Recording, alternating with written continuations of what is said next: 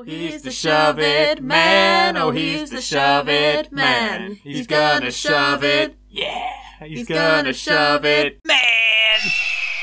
Over the years, wrestling's been filled with some terrible gimmicks. Gimmicks that were so bad, someone should have smacked the writers one. From Chesterfield to Cheddar, there's been stuff you'd rather forget. But then there's the gimmicks that were so short and forgettable, they almost completely went under the radar, and they're barely ever talked about today. Here are the top 10 TNA wrestling gimmicks that you forgot existed. Of course, if you can think of any that I've missed because they're so forgettable, shove their name down in the comments, Jack. Number 10, Okada. Okay, I can hear your flabby hands tapping on the keyboard already. You could put that down or I'd hit you with a brick. Starting with the one you'll be most familiar with, this one makes the list because it was only for a month or so, and most people remember his overall run, but not his short quick gimmick change. Of course nowadays he's a household name to internet wrestling fans, but back in 2011 this was simply not the case. As with lots of Japanese wrestlers, the young Okada was sent to tour the USA for seasoning, and unfortunately for him he wound up in TNA. Nothing particularly offensive happened during his first year in 2010. He mostly wrestled on the B-show Explosion and was just treated as a generic Asian wrestler. This would all change at the start of 2011. It was about to get really stupid. So stupid that I might have to smack somebody one. The Pope was feuding with Samoa Joe. They were feuding because the Pope, a street preacher, was collecting money from the fans, but he was keeping it for himself. TNA really didn't pay their wrestlers enough, did they? Anyway, the Pope kept cheating in the matches, so Joe brought in some backup. It was Okada, who had now been renamed Okato. He had a stupid hat and thought it was the Green Lantern. I'm not a comic book guy, but this just looks so dumb. He looked like a chubby middle-aged man that you could expect to see in the background of a 50 Shades of Grey film. And what the hell does this have to do with Samoa Joe?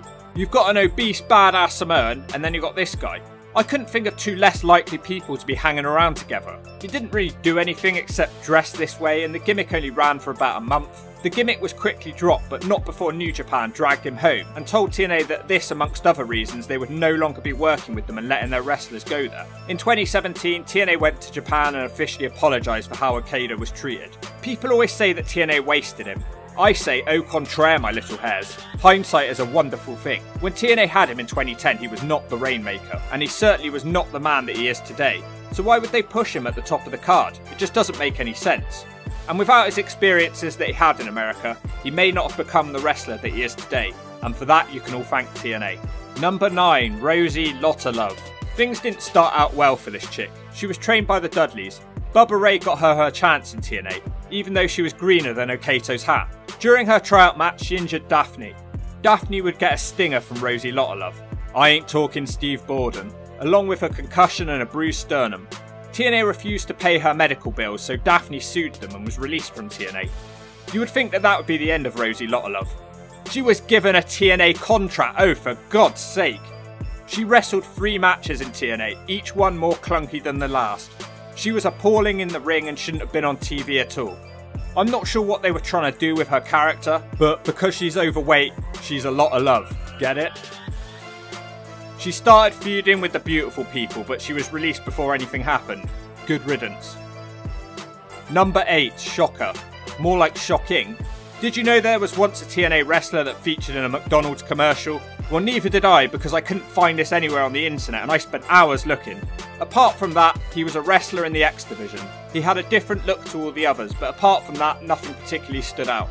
Oh, did I mention he was in a McDonald's advert? TNA enjoyed mentioning this almost as much as that Relic is killer spelt backwards. Number 7, the Governor. I hate it when wrestling and politics are mixed together. That's why, like most of you, I'd completely wiped this from my memory. The former Daphne from WCW wound up in TNA in 2008. Although it wasn't Daphne, it was the Governor. She was all over the show as Daphne impersonated Sarah Palin over and over again in never-ending skits. First of all, they were isolating people who don't follow politics. And then second of all, it's American politics, so you have to really be into your politics if you're not American. Do you think any of the TNA audience gave a damn about this gimmick? The whole spiel here was that for some reason the beautiful people liked Sarah Palin, although they don't really seem like the sort of girls who took an interest in politics. They were also completely fooled and thought that Daphne really was the real Sarah Palin. The joke was that we were all in on it and supposed to be laughing about how dumb the beautiful people were. The skits involved her convincing them to do things that they wouldn't normally want to do. It was then revealed to be fake about a month later. Daphne continued to wrestle under this gimmick for a bit until the beautiful people gave her an unwanted haircut and she transformed back into the Daphne character. Praise the Lord. So politics and a boring gimmick that no one cared about. No wonder this is a gimmick that time's forgotten. Number 6, Sangriento. For a brief time, Sin Cara was hyped around the roof around his WWE debut. He was the next Rey Mysterio and we were supposed to like him. So of course TNA wanted some of that mask money. TNA didn't want to spend any money though speculating, so what did they do? They took an established high flyer who was already on the roster and put him in a crappy costume, glued some cheese strings to it and called him Sangriento. This was Amazing Red at the end of his TNA career. It was just embarrassing because it was obviously Amazing Red under the mask and it was such a pathetic attempt from TNA to try and copy Sin Cara. The gimmick would only last a few matches. Not long after, both the gimmick and Amazing Red would disappear from TNA for good.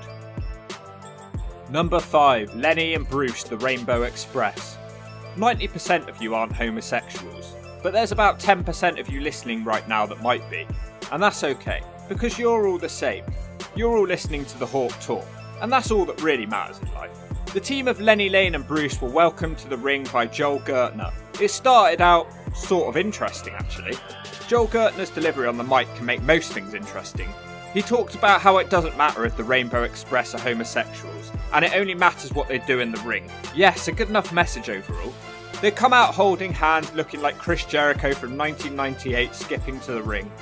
Their opponents, who are a hillbilly tag team called the Dups, refuse to face them, as they're homosexuals, and they don't wrestle people like that. The Rainbow Express were heels, and Don West in particular on commentary hated everything they did. It lasted about 5 matches, and it came across as TNA just making fun of homosexuals, rather than doing something positive.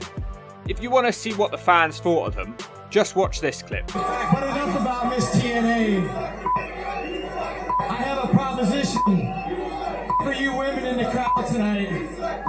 For any of you hose bags, you fat cows. Number 4, Laz. A man dressed as a woman with his face painted like a rip-off Sting. Laz would wrestle 3 matches for TNA. He wasn't particularly impressive. All of his moves were sexual, but for some reason this gimmick didn't connect with the TNA audiences.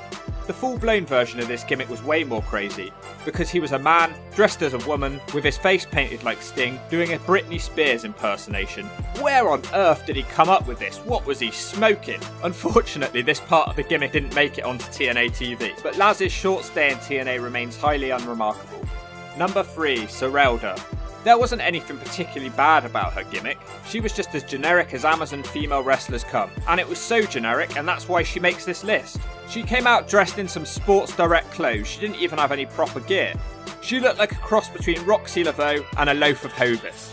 And it's not as if anyone really remembers her. Would it shock you to know that she had 3 pay-per-view matches? Yes, that's right, 3. Despite her size, she wasn't booked like any sort of threat. She kept talking about some sort of history between her and Gail Kim, which leads me to believe that they were lovers, by the way. But the fans didn't like her either. Despite her being a face, they chanted she's a man. Number 2, Slim J. This one really didn't last long, and that's probably why it's not remembered today. The year was 2002, and Eminem was at the height of his popularity. Wrestling gimmicks are often extensions of other celebrities and pop culture, so I guess it would make sense for someone to try and take parts of Eminem, who was the biggest star on the planet at the time. Unfortunately, indie wrestler Slim J wasn't just taking parts of it, he actually was a dodgy Eminem impersonator. He walked out wearing a wife beater, skinny, pale, and he kept rubbing his nutsack at the crowd. Of all the parts of Eminem you could pay homage to, he chose this. It wasn't like TNA made this kid do it, he already did it on the indies. Maybe I've got it all wrong though. Maybe this is Slim Jesus instead of Eminem. As expected from his body size, he's a cruiserweight wrestler. A cruiserweight wrestler who grabs his dick before every move. He wasn't half bad actually, but I can't help but laugh when I look at him. Anyway, he only wrestled twice for TNA, so he can shove it. Number 1, Triton. Given the nature of this gimmick, you'd think this one would be more memorable, but for some reason it literally never gets talked about today. I can't remember seeing this guy covered in anyone else's videos. Not that the Hawk has the time to sit around listening to some skinny 90-pounder who I could snap in half, talking about how great wrestling is in the modern day. I would probably start smacking my computer screen. This gimmick was portrayed by Ryan Wilson, who had previously wrestled under the gimmick of the Red Shirt Security in TNA. Him and his partner had a feud with the Black Shirt Security, 2 security teams feuding. This was almost forgettable enough to make this list. After this ended, he disappeared from TNA for a while. In 2005, video packages started to air of a new wrestler debuting for TNA. It was the Terminator, or at least it was Ryan Wilson dressed in leather with sunglasses.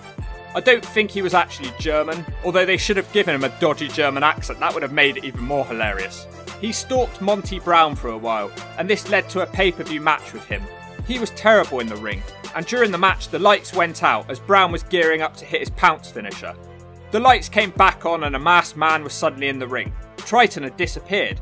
Instead, Brown hit the pounce on the masked man and he pinned him for the 3. How does any of that make sense? The masked man was later revealed to be Midian, although this never went any further and it was never explained. Triton would continue to creak along in TNA even after this feud. He had a finisher which was called the T3, get it, the Terminator 3. He spent the last part of his short run in a tag team with Simon Diamond, which probably made him even more forgettable. How do you make someone boring? Associate them with Simon Diamond. Anyway, that's the list. Think you've got someone even less memorable? Shove their name in the comments below. And if you don't do it, you blow.